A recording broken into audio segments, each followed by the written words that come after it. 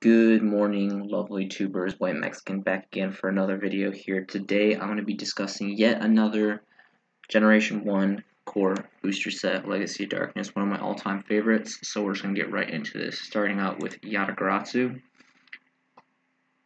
Again, we're going to be looking at near mint, lightly played only. The first edition here is about 28 plus, and then moves quickly into about the 30 range. And then tops off at about 31, which I'm surprised it doesn't go higher than that. But not a whole lot of first editions on the market for that. Airnight Parashaft. The first edition for this is ridiculous. I covered this a couple weeks ago. And the first edition is $40. It's pretty much about the same price range, if not a little more expensive on eBay. So good luck with that. This card is ridiculously high. I would personally sell this card if you have it. This does not warrant this price for it. The unlimiteds are literally $10 to $15, and then the first editions automatically jump straight up to more than double that. It's really insane. So that's a definitely huge sell, in my opinion. Ingestion Fairly, one of the higher point cards for collector's value for sure, especially for artwork. No first editions for the first page. There's a few on the third page. Starts off at $20, and then bottles tops off at about 100. So what a difference. That's pretty incredible. But realistically, yeah, about $20. There's quite a few here for a $20 range. Ronnie Captain, kind of an underrated card. I think this card's pretty cool. The special summon effect and the defense for the warrior stuff is pretty awesome. And the first edition is fair for a pretty penny, if I do say so myself. Moving on to page 3 here, we get our first editions around the $10 range.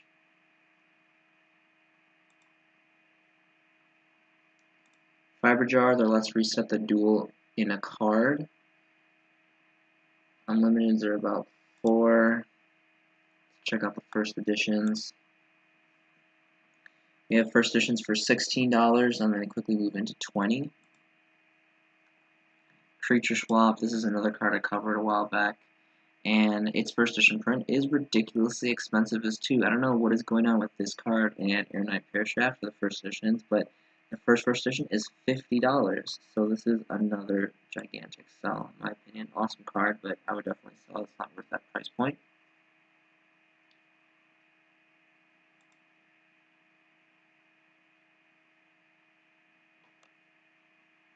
Last Turn is a pretty awesome card. It's currently banned. The first editions, I think, are about $5 range. First editions are about $4. I think this is a pretty square deal. If you can get one for $3, even better. But this has a really awesome artwork. It's a really awesome powerhouse card, old school card. Currently banned, of course, but yeah, about $4 for the first edition on that. Dark Balter, there's a lot of fusions that kind of do like negating flip effects, negating normal traps, negating normal magics. This is the best one for sure. You can negate normal magic cards by paying 1,000. The only way this would be good if Konami comes out with a card that's basically instant fusion that negates the summoning conditions. So seeing how this has to be only fusion summon with these, it's pretty difficult to do. So if there's a card that comes out like instant fusion that's super busted, just lets you bust this out and start negating magic cards left and right. That's pretty awesome. It's also really cheap too. The first editions are going for just a few dollars. Second page has a few, and they're about $3 for the first editions. Reinforcements of the Army. This is definitely the best rarity in my opinion. There's I think 2 or 3 different super rare prints, but this is the best because it's original print. And also has the magic card stamp because it is the original print and just is amazing and old and nostalgic. So we're going to look for some first editions here. On the third page, there's some for about $4.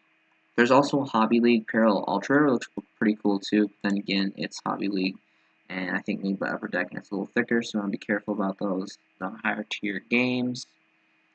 This is a pretty cool card. Apparently it was a short print common. It's not really playable by itself, but I just kind of like how you can see your opponent's hand and you can pitch one. Situational card, really awesome artwork. Pretty cheap, $1.25, 23 pages.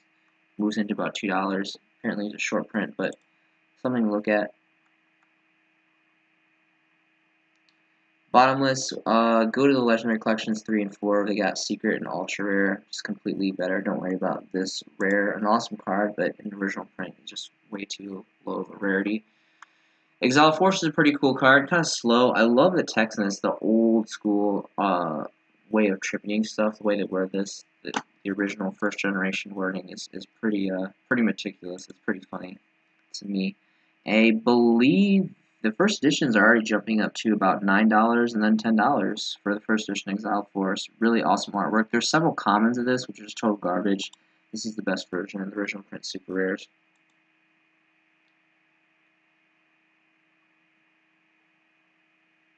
After Struggle, this was also renamed. I think the first name was After Genocide. And not really a playable card in my opinion. I don't really see any point in playing this card. But at all. Cool artwork and just kind of cool history behind the name. It's an expensive card too. There's only about a handful of these on the market, and they quickly jump into about $7, $8 for the After Struggle. I personally think the original After Genocide one is cool. It's a cooler name, and that comes up later in this video. Emergency Provisions. I thought this would be kind of cool to combo off of if you're playing like True Draco or any kind of deck where your magic and traps plus off of getting sent to the graveyard. The way I was reading this, I'm not really sure if it's like if you can only send magics or if you can only send traps or if you, because it doesn't say and or. I'm kind of confused about that, but either way, I think because it's a quick play magic card, I think that's kind of a bonus too. It's a little bit quicker too, a little more diversity, but it was just a quick food for thought, and it's just about $1. Yep, about $1 for that card, first edition.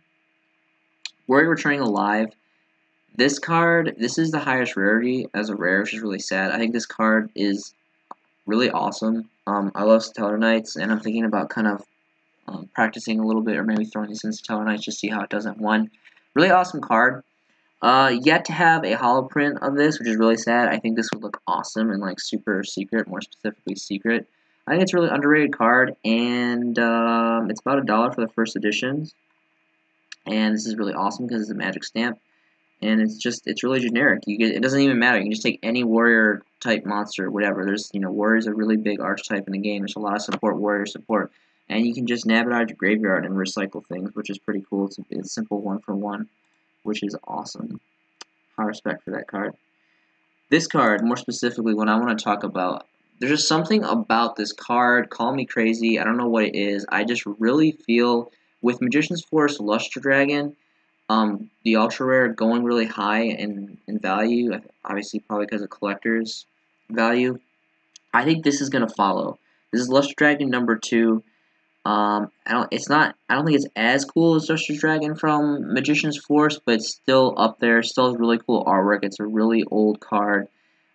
This is the highest rarity of it, and the first editions, there's about 4 pages left, and there's not that many. There's one up here, and it's cheap too. It's like $1.79.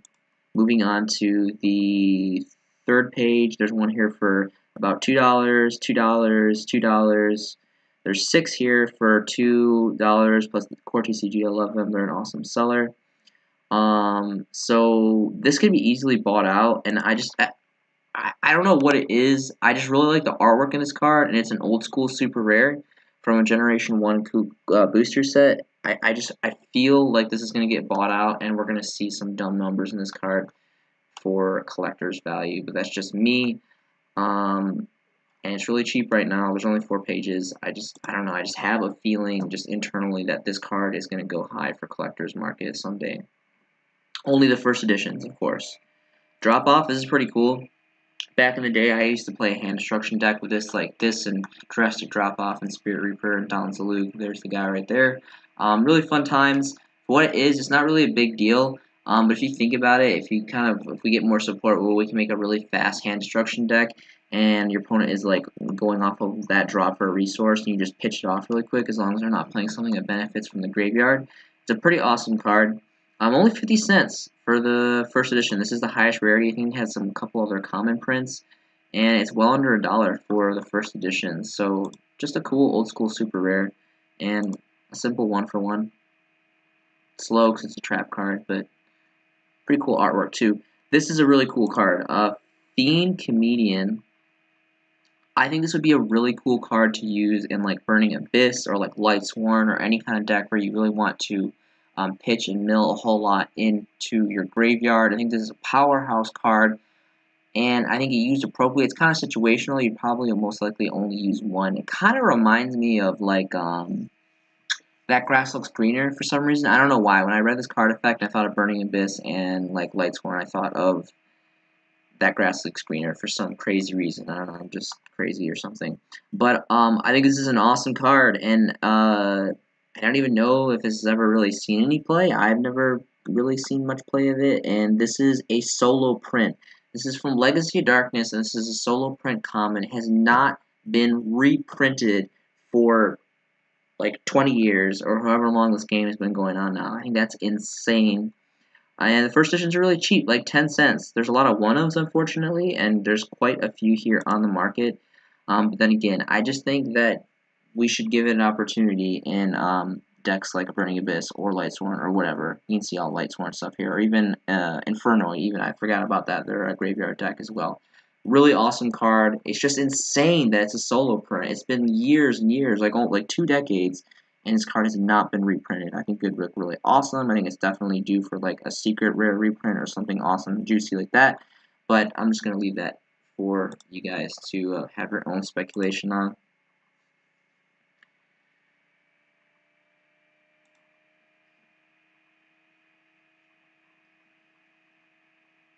Royal Oppression, another ban card.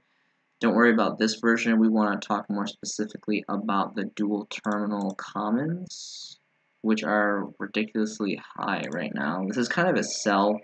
I bought a few of these quite a while back. It's almost bought out essentially. There's one here for $2, a one of, and then it quickly jumps to 6 to 7. And there's holding the line here at 75. That's a lot, but this is almost bought out. So, in my opinion, if you guys have these, I would sell these. I would definitely keep a playset for yourself because the dual terminal is super awesome. This is a really powerful card. If it comes back, it'll probably be errated. Hopefully not, because it is super powerful. But it's almost bought out. So, if you have extra copies, I would definitely sell them. This is a pretty cool card too. I love the artwork in this. The effect's really not that good. It's just an old school, super rare, and the first editions are really cheap too. So, I don't know, I just got a thing for purple dinosaurs and first edition old school super rares, but other than that, it doesn't really go beyond that. This card too, this card needs like a super rare or secret rare reprint. Again, of course, there's literally only 2 versions of this card, both common. It's super lame, 2 or 3 versions, I can't remember, but both common. This is such an awesome card. This is like a main bread and butter card of reverse burn decks. You got Nurse Burn, yeah, Nurse Burn, that's what it's called.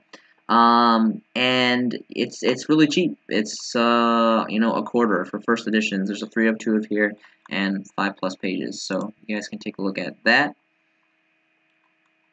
A lot of awesome cards in this set. It's like ridiculous how like these cards have still just aged so well, and you can still mix them in, splash them in with even current day meta stuff, in my opinion.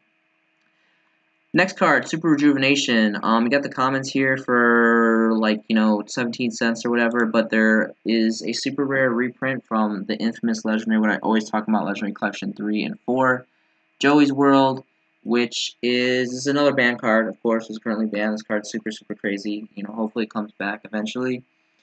And hopefully it doesn't get errated, but it's about $2 for first edition, so not a bad deal. There's only 3 pages left. I would definitely get a playset. I don't remember if I have my playset or not. I think I've been watching this card for a while. I've been kind of cheaping out, waiting for it to go down. I don't think it's going to go down because $2 is already a pretty reasonable card for how powerful it is if it ever comes back.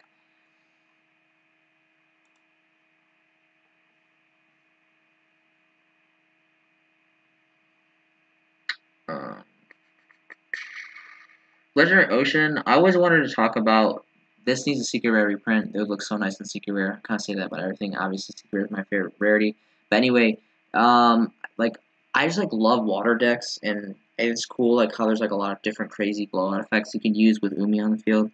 And I don't know, it's like there's only common reprints of that as well. Pretty cool card though. There's the the original print after genocide of that card, which surprisingly is I don't know if I have this backwards. If After Struggle was the reprint or After Genocide was original, I can't remember. But for some reason, this card is like mad cheap. There's two for 15 cents here. Let's see what the other first editions. Definitely a collector's card because the history about the name change for sure. But like I don't understand. Like this one, I'm pretty sure that this was the original one that has like the rule, like the censored, awesome, cool name, and it's like milestones cheaper than After Struggle. I don't know how that happened. That's crazy. I don't think I have any of these. This is super cheap. First editions are under $1. Like I'd be all over that. That's really awesome for a collector's value. It's not a playable card, but for collector's value for sure. Only the first editions, of course. First editions is our cornerstone here in the White Mexican videos. This card's really cool. Fanggang Mirror. This card, basically, just because it lets you see your opponent's hand. That's what I like. I'm a really big Dark World player, and I like playing, oh, what's that card called? I can't remember. It's a trap card, and you call a card name, and your opponent has to pitch it. Anyway, I forget. But this is pretty cool. No one really plays spirits, but you know, it's not above or below Konami to make more spirit support. There could be a really busted deck that's based off spirits, and this card could be maybe playable with it. I just think it's super awesome that you can see your opponent's hand. I think that alone is really awesome. The whole discarding spirit monster could not really be, you know, covalent or not, but just the sheer fact that you get to see your opponent's hand, which is awesome for free for a one of. And it's a single print, solo print. It was only made as another infamous card that was not reprinted after this ancient set. And the first editions are mad cheap. They're like $14. I mean, 14 cents, 14 cents. Plenty of availability here, so why not check it out? Why not get a play set for like $1 or so? This card's pretty cool. But the only thing is, it's only for one turn. If it was like longer than one turn, this would be like super busted. So I kind of get why it's only one turn. It's another. Actually, that's not a solo print. It's just kind of, I don't know. I just read this and I thought it was just kind of an interesting effect. I'm gonna give it that colorful blanket term, an interesting effect. But nothing really beyond that. This card is really awesome. It's situational depending on what your opponent's playing, of course, but this effect is just blowout. Like if you pause the video, read this. I've featured this in a couple of my videos. This is a super underground card that I think could potentially go off depending on if like a meta is a really defining meta where there's a lot of level 3s running around where you can just snatch them all with this one effect. It's super awesome. This is just a common. There is a star foil from one of the battle packs. Starfoil Rare, which is literally like the same price, just a little bit more. Obviously, you're going to want to get, I mean, I would personally get, and I have the Starfoil ones. Unfortunately, there isn't anything higher in rarity than the Starfoil for this card. And it's super cheap too. It's like a quarter, 17 cents. There's 4 pages, so get after it. Why not? Really awesome name, really awesome artwork too.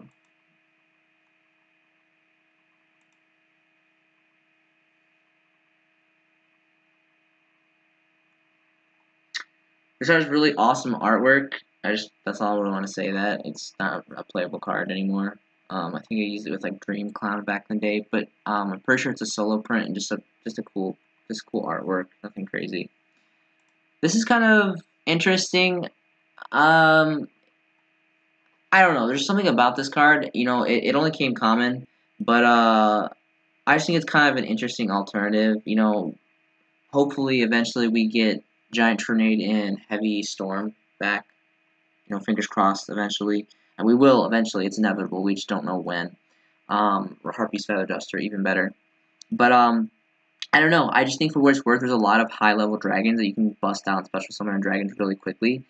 And this could be a healthy alternative for full-on board wiping of Magic and Trap cards.